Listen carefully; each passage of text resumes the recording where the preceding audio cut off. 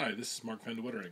I just got home a little while ago, and as part of my project to figure out how to drive the little transmitter that I made the other day, which is sitting around here somewhere, I want to generate an analog output from this Arduino.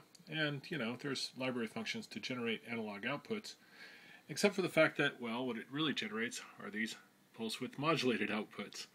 So basically this program just cycles between 4 different analog values that it writes on the pin. And what you can see is that it's not really an analog value at all, that it's just using pulse width modulation to shift between ground and 5 volts there.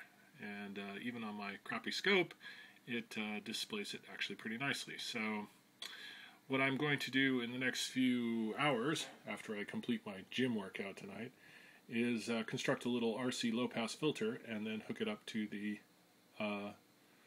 transmitter, the QRSS transmitter that I made, and hopefully that will do it. If I've done my math correctly, these values will actually get squelched out into not quite perfectly flat, but much closer to flat values, and or it'll converge to a DC value rather than toggling between these two.